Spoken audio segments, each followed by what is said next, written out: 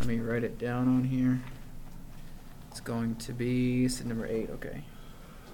4 divided by 2n plus 2. Give me a second. The last worksheet we did, the bottoms of the fractions were monomials, one single term. Here we have these plus signs, so that means there's more than one term in each fraction. Those are polynomials, right? Meaning more than one term. Steps are a little bit different. First step is easy. You're going to completely factor everything. Okay? So you could just write that, completely factor everything. So going back here, there's only one thing in this problem that we can factor. Can I point that out? Is it the 2? Yeah. Or 2 and the 4? The no, 2 and the 2. Okay, I was right. All right. So it'd be There's hold on. Let me break this down a little bit for you. This has 4 components: top left, bottom left, top right, bottom right. So the only thing that can be factored is the bottom left. What can you do? 2. Pull out a what? Right, yeah, pull out a 2, so it'd be n plus 1. N plus 1. Okay, that's what we're going to do. I was like, oh, I couldn't say it.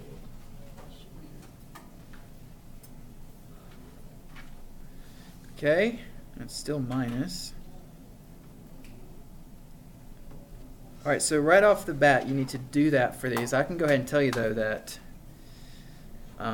the only ones you'll really have to factor on the back page are 6, 8, and 10. Actually, you don't really even have to factor 10, but you can. Pretty much everything else, you won't have to do this step. So I was just showing you this one. Okay, next step. Cancel common factors. Okay, or you could just say cancel. Okay. Looking at this, can you see anything that will cancel? 2s. Oh, okay. Let's talk about that. Oh wait, no, that's a -2, isn't it? Okay, because of this minus sign, you cannot cross cancel. So You can only cancel up and down. Yes, good, Joey. 4 and 2 will cancel to 2. Okay. So when it's plus and minus, you cannot cross reduce. Everybody understand that? Yeah. Okay.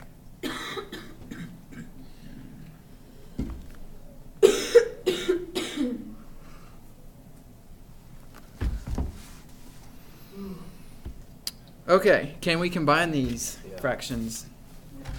Nope, not yet. Why not? You can't because the bottoms have to be the same. Okay? The tops are the same, but to combine two fractions, the bottoms have to be the same. 6 multiplied by 6. I'll talk about that. That's why we're doing this. So the real question is, what is the least common multiple of the bottoms? 6n. Oh, okay. Nope. So I got to explain that. Nope. He's all excited. First of all, if we put them in parentheses, can you see that each of those are factors? 12. 24. All right, just read this step with me. Step 3. Determine which factors the right denominator has that the left does not. Determine which factors the right denominator has that the left does not. Can you see that the right denominator has an n plus 6, but the left one doesn't? Yeah. You're just going to write that out. We would do it in your head as we... Okay, I know that step is kind of wordy, okay? But you're just looking on the right denominator to see which factors it has that the left doesn't. If you look at this worksheet, most all the denominators are different. So for example, number 1, the right denominator has a 5b plus 6, the left one doesn't, okay? Or number 2, the right denominator has a v minus 2, the left one doesn't. So most of the time they don't have any common factors. So you'll just write whatever that right denominator is. Okay, conversely, for step 4, you're going to do the other thing. You're going to see which factors the left denominator has. Well, we already simplified it. Which factors the left denominator has that the right doesn't. In this case, it'd be what? +1. N plus 1. That's step 4.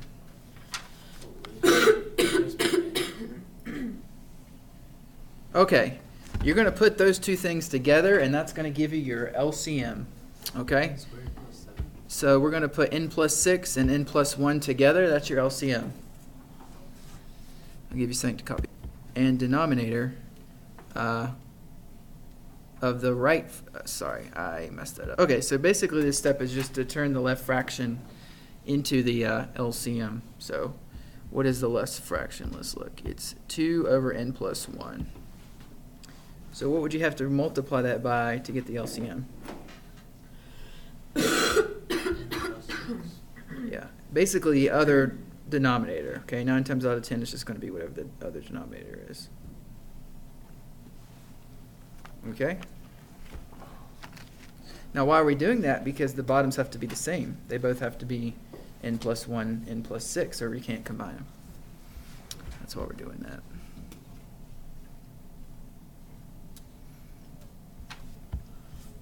Okay, we already determined that the left fraction has an n plus 1, so we're going to have to take the right fraction and multiply by n plus 1 in order for it to be the same denominator. So I'm going to try to write everything on one page, even though it's kind of, whoops, it's at 2. It's hard to do it. So we have 2 over n plus 1. We just multiplied by n plus 6, right? Okay. Now we're going to take the right fraction. Notice I'm putting everything in parentheses. That's important. I'm going to take the right fraction being subtracted and multiply it by n plus 1.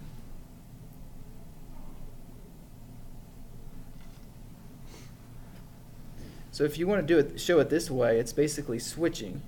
You're taking this fraction's denominator and multiplying the left one by it, and you're taking the left fraction's denominator and multiplying the right.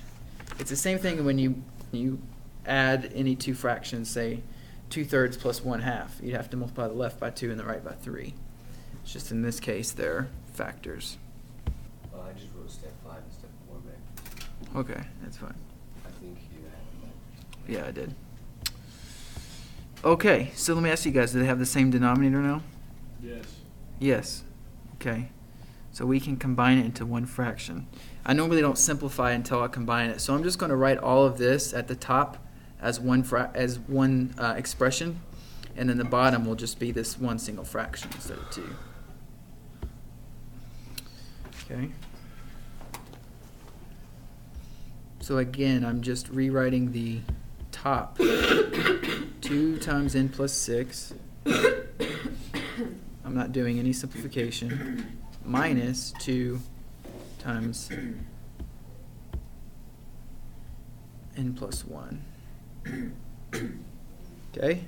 And the bottom is just going to be one single fraction. It's going to be that LCM, n plus 1 times n plus 6.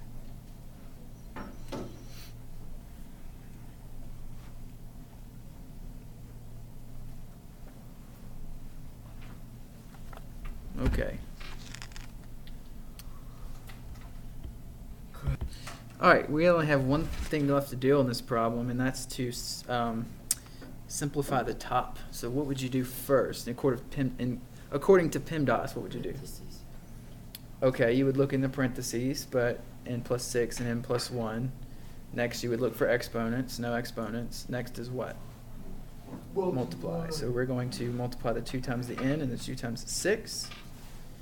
Now, this is a negative 2, okay? So it's going to become negative 2n and then negative 2 times 1. So the next step is to perform PEMDAS in the numerator only. You don't need to multiply the bottom out, okay? When we look at the key on this worksheet, it's just going to have 2 factors on the bottom, just like it has here, okay? But anyway, the top left, 2 times n plus 6 will become what? 2n plus 12. Okay, and again, Just 10. This is minus 2n minus 2. This is a negative 2. You have to distribute to both.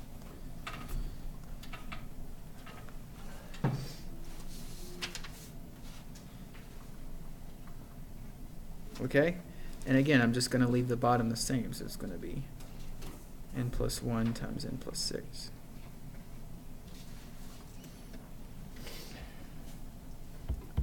Okay, so next step of PEMDAS would be to add and subtract. 2n minus 2n cancels, which is going to be 0, right? Cancels out. And then 12 minus 2 is 10.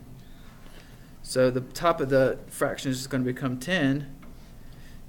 The bottom will stay the same.